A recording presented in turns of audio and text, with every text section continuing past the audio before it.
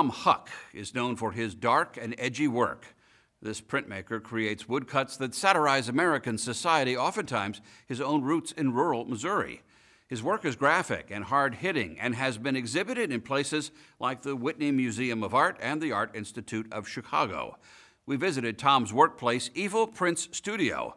We'll let him take it from there.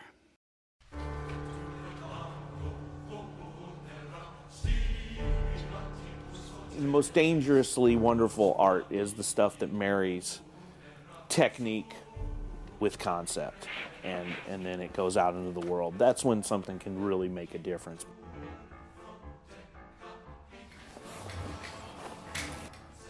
Good thing about prints is that you can make copies of things, so you can reach a little bit of a broader audience. I want things to have punch to them and look a little rough as well as fluid, and woodcuts for me, it has a graphic power to it once it's printed.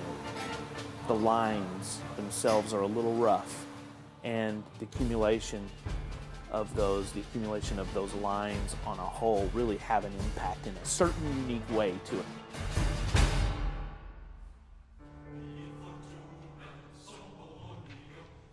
I'm always thinking about what I'm going to be doing next while I'm struggling to carve these things out of wood. And I'm basically fighting the speed of the world by doing this, something that is as technologically advanced as it was in the 1500s.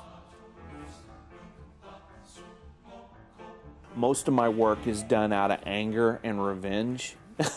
So the topics that I pick tend to be things that I know are touchy subjects, and those things tend to need to be graphic and all on display, all out there, truthful in reality.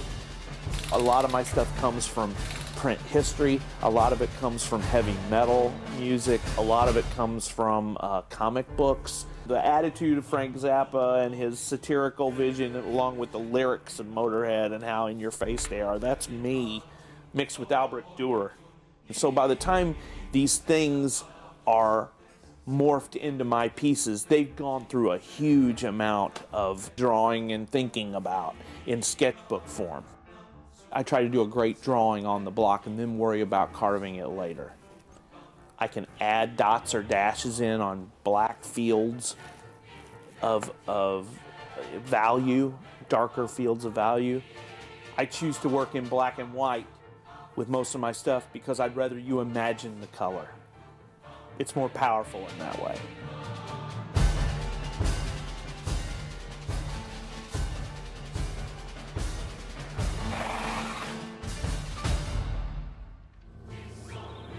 It's an old-fashioned apprenticeship system. It's not about the materials or the pleasures of working with the materials. For me, it's about the history of the medium. I'm chasing the ghost of Dürer. I was 13 years old, and my grandparents took me to Italy. I saw a whole show of Dürer's Apocalypse, the great woodcuts that he did when he was in his 20s.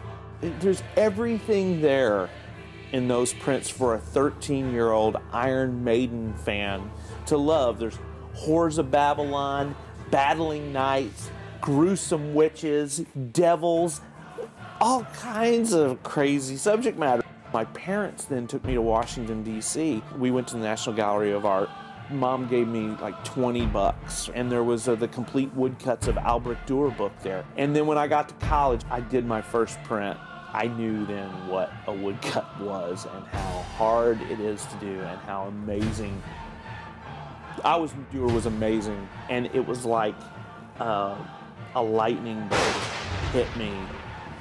It was the closest thing to a spiritual awakening that I probably will ever have, and it was a high that I can't describe, but in that very moment I knew exactly what I was meant to do, and it was all on from there.